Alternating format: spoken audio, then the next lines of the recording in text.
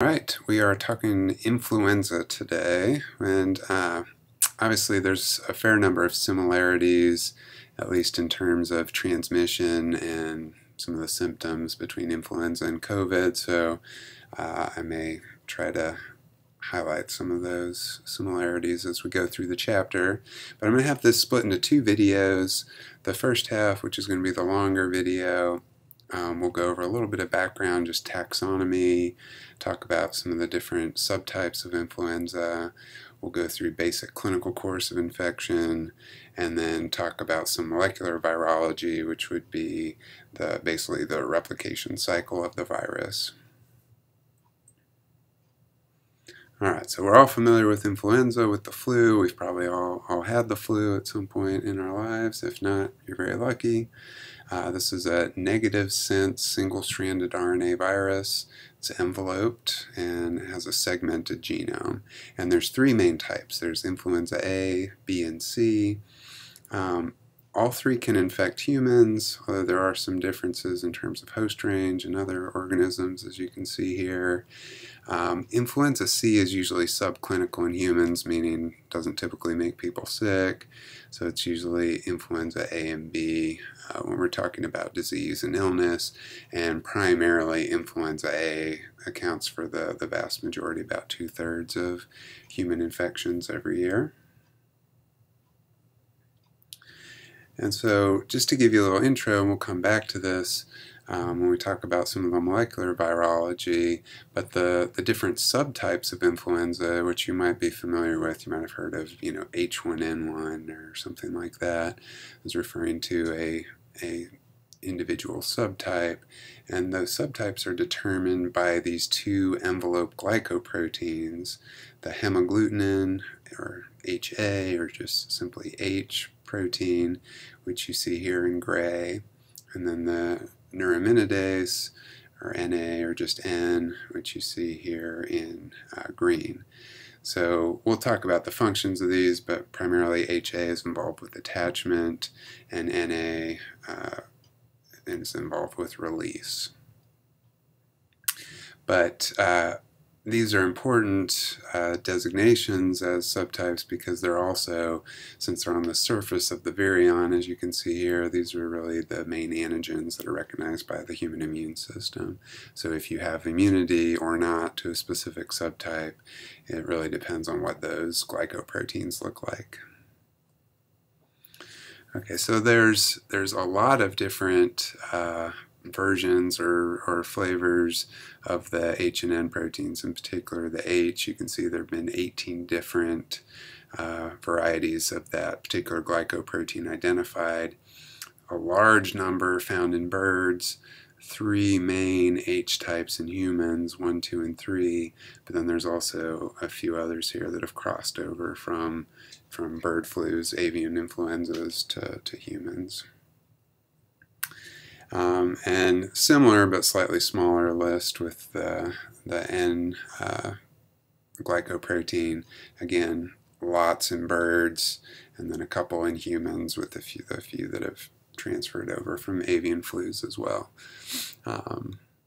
So yeah, like I said, you always see these strain designations, right, referring to which combination of the H protein and N protein are you finding in that particular flu virus. And there's some internationally accepted naming conventions when it comes to influenza viruses. And you've got the text here, but I'm just going to jump to the next slide, which shows you what those names would look like. So you have a human flu virus here up top. You've got the type, is it A, B, or C? Where did it originate? I'm assuming this one was from Perth, Australia. You have a strain number, the year it was isolated, and then that subtype, H3N2 in this case, designation. It's going to be about the same if you're talking about non-human influenzas, but you also have a species of origin tucked in there between the virus type and the place of origin. So you get those pretty detailed names, right? If you have that name, you know quite a bit about that virus. And in terms of the clinical course, it's something we're probably all too familiar with, because as I said, most of us have probably had influenza. But it's a respiratory virus, right? It's transmitted by droplets or aerosols that are primarily generated when people are coughing or sneezing, but could even come from just speech or singing, really anything that might get aerosolized particles or droplets out of your mouth or nose could transmit the virus. And so those droplets or aerosolized particles could be inhaled, usually by somebody that's in close contact, or of course it could be through surface transmission, right, where somebody's sneezed on, on their hand and then touched a doorknob, and then somebody touches the doorknob and puts their hand to their mouth or their eyes or whatever. The influenza virus primarily likes the ciliated epithelial cells that are in your respiratory tract. And so just to point out, your entire respiratory tract is lined with epithelial cells, but they are a different type. So you have like squamous epithelium in your nose and your oropharynx. You've got these ciliated columnar epithelial cells in your sinuses, and then all through your larynx, trachea, bronchi. In the bronchioles, you have some ciliated cuboidal epithelium, then some non-ciliated cuboidal, until you get deep down in the lungs in those alveoli. You've got just a thin layer of squamous epithelium again. So again, the influenza virus primarily prefers to infect these different varieties of ciliated epithelium.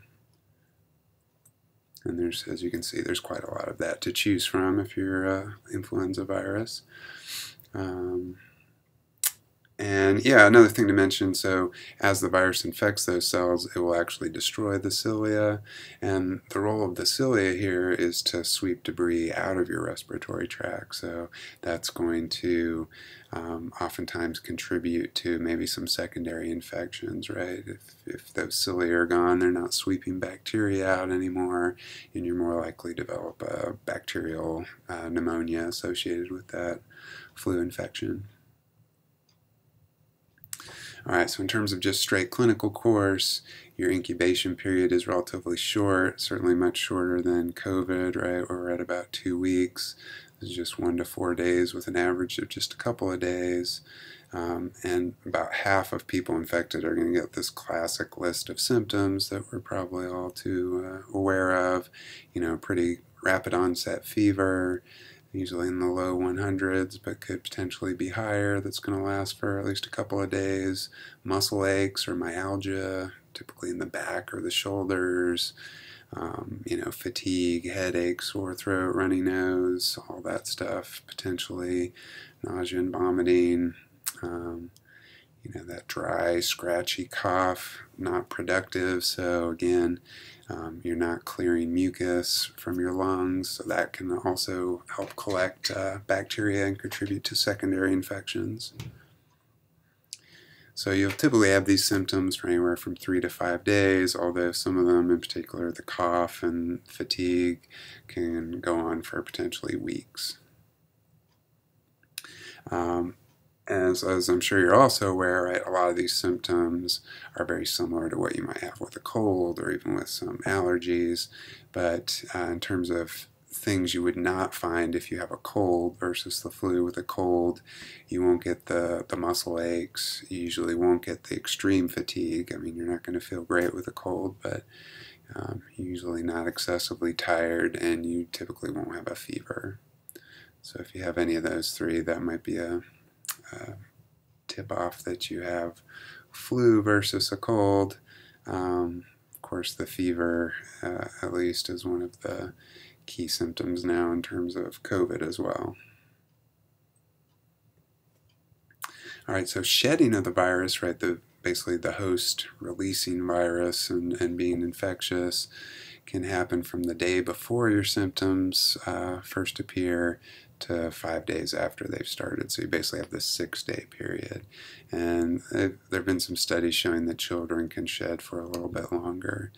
And, you're probably aware of the fact that COVID, right, people have been found to be infectious for up to 2 weeks before they show any symptoms, and then, potentially for 2 weeks while they're symptomatic, or even longer, depending on the course of their infection. And you may be aware, right, the biggest risk in terms of serious disease or death from influenza, as well as with COVID, comes from very young, very old, people that may be immunocompromised or have other chronic health conditions. And we'll have a discussion forum talking about some of these, in particular in relation to COVID. But, often the most serious and common complication comes from development of pneumonia due to these secondary bacterial infections that I alluded to. So strep pneumonia, Haemophilus influenza, there's a whole list of bacteria that could be an issue. If you already have some respiratory or pulmonary issues, right, that could definitely put you at higher risk as well. And there have been about 10% of people with the flu, serious flu, showing inflammation of the heart, myocarditis, and they've seen this with COVID-19 as well, even in younger, relatively healthier patients. There was a new article out I just saw, showed a relatively high percentage of college athletes, I think it was at Penn State if I remember correctly, it was like 30-some% were showing myocarditis. We all know influenza peaks in the cold weather months, right? So it varies from year to year. You can see peaks of a few different flu seasons here, but usually between December and March. Could be a little earlier or later depending on the particular year. And we think in part that may be because the lower humidity in the air in the colder weather may promote the ability of some of those droplets or aerosolized particles to linger in the air longer and travel a little farther.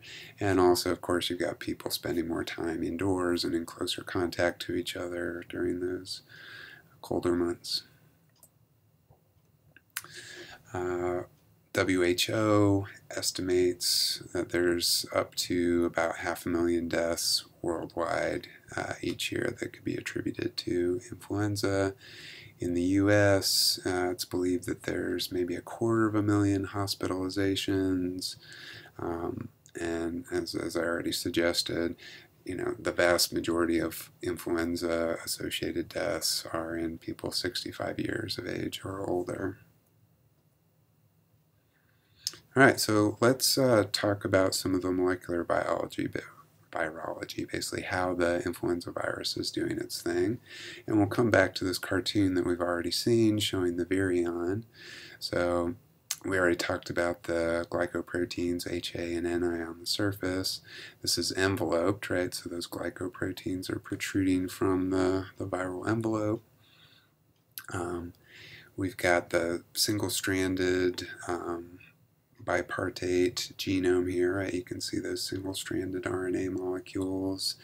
The virion itself is said to be pleomorphic, just meaning it can vary its shape a little bit, nothing too dramatic, but it's typically either spherical or maybe just slightly elongated. We've got those genome segments that I just mentioned, the single-stranded RNA. Influenza A and B have 8 segments, and C has 7. But we'll mostly focus on A and B since those are the ones that cause human disease. And if we zoom in on the RNA, you'll see that the RNA is actually wrapped around these nucleocapsid proteins, which is a little unusual. Usually the nucleocapsid would surround the RNA to protect it.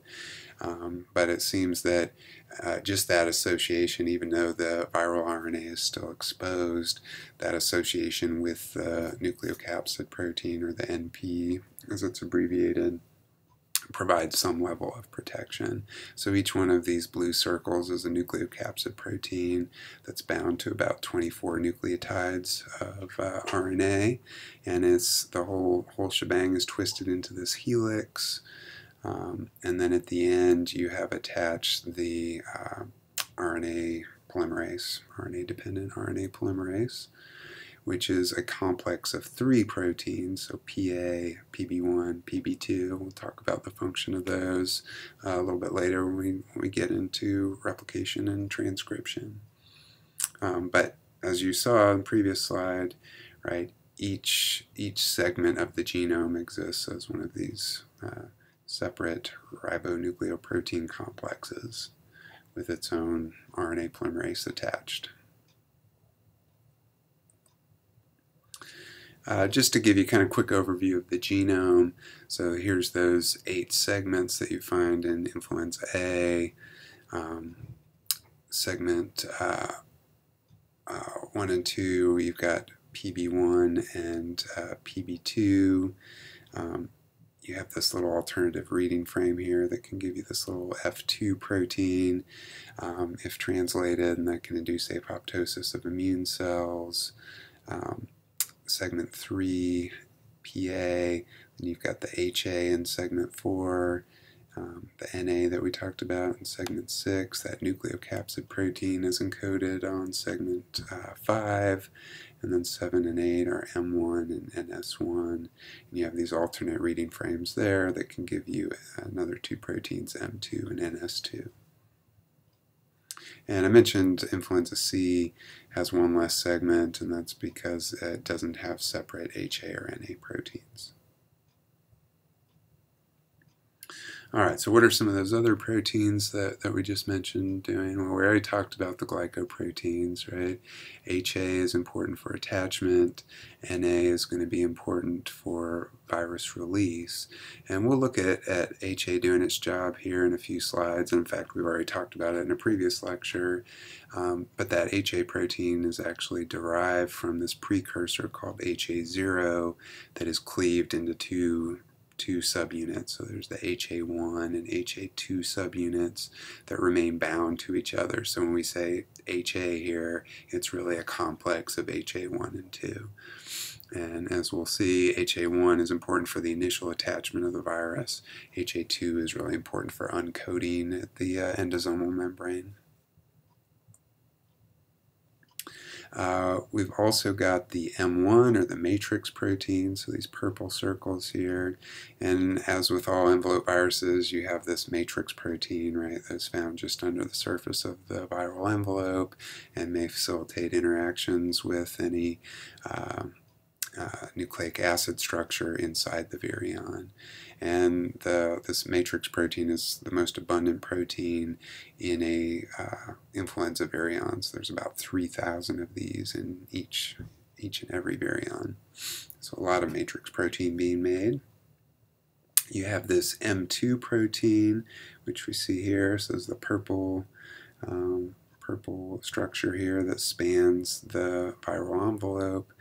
And so this actually acts as an ion channel, and this will be important for fusion and basically uncoating again at the endosome. I'll come back and mention this in a few slides here.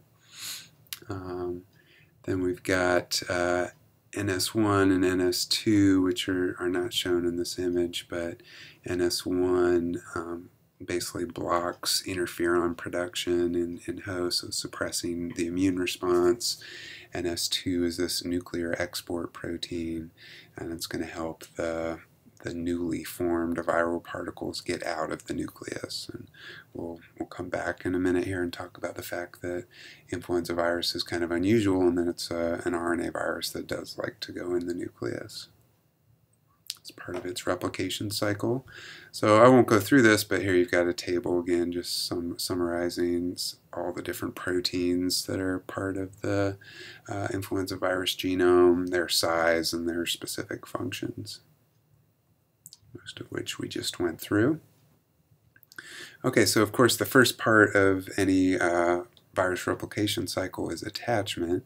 And just to set the stage here, remember this virus likes those ciliated epithelial cells in your respiratory tract, and you will find these cell surface proteins that have these sugars attached to them, and typically you'll have a sialic acid at the very end of those chains, and then a galactose just next to that. So we would say the galactose is the penultimate sugar. It's a good term there, next to last. And you could that bond between the galactose and the sialic acid could really be one of these two different types of linkages. So it could be an alpha 2,6 linkage shown here, or an alpha 2,3 linkage shown here. And human influenzas typically prefer that alpha 2,6 linkage, whereas the bird flus, the avian influenzas, prefer the alpha 2,3 linkage. And just kind of tuck that away when we come back later in the chapter and talk about bird flus. This is going to tie in with one of the reasons we think bird flus tend to be much more severe in humans in many cases. So we have that attachment between the HA and that sialic acid. You can see that here, right on the surface of those ciliated epithelial cells. Then we get penetration, and most of the time influenza virus is taken in by clathrin-mediated endocytosis, such that it ends up inside an endosome, and uncoating usually happens in the endosome through the process of fusion, which I showed you in an earlier chapter, but we'll look at it again briefly here. So just remember, you have the HA1 part of that HA glycoprotein really initiated that initial attachment. So it bound to what was the plasma membrane and is now part of that endosomal membrane. And then you have the viral envelope here. So the HA1 will actually move out of the way and allow the other HA subunit, HA2, to dig into the endosomal membrane.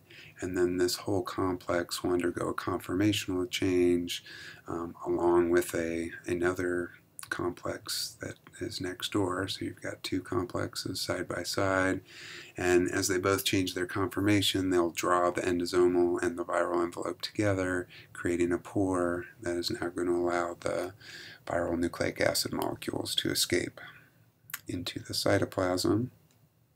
And I mentioned the M2 protein, which was the ion channel, so that you find in the viral envelope. It's going to allow hydrogen ions, hydronium ions, to get into the virion, and that's going to disrupt sort of the secondary structure that is kind of holding those ribonucleic acid particles in place and really fully allow them to become released. This example. So that's happening at the endosome, right, in the cytoplasm. But as I mentioned, influenza virus is unique in RNA viruses in that it likes to go into the nucleus. Typically, you only see that with DNA viruses, as you all gave me good answers regarding why that was the case on the first exam. So those nucleic acid particles, right, will go through the nuclear pore into the nucleus. And that's where transcription, genome replication are going to happen. We'll look at those here in a second. So transcription and replication are going to be carried out by that RNA-dependent RNA polymerase, which, remember, consisted of 3 subunits, 3 proteins, and those were attached to the end of the nucleic acid. And so we're going to make 2 positive sense viral RNAs from the original negative sense viral RNA that entered the nucleus. One of those will be messenger RNA that we can use to make proteins, and the other will be this complementary RNA that's also called the antigenome, that's going to be used as the template to now make new copies of the genome for packaging up into new virions as they assemble. And just to show you what this looks like in just a little bit of detail, this whole process begins with this kind of strangely named cap snatching, and this is referring to 5' caps that you find at the 5' end of eukaryotic messenger RNAs, right? So it's important for translation for ribosomes to be able to recognize these RNAs as ready for translation. And since the viral RNA doesn't have that cap, it will actually steal one from the host messenger RNAs. And so this is PB1 and PA are primarily involved with that process, with binding to the cap and then cleaving it off. PB1 will then basically start adding new nucleotides. This is really the polymerase activity now. We'll start adding new nucleotides onto the end of that cap using the viral messenger, or the viral genomic RNA as the template, right? So we're making that viral messenger RNA now.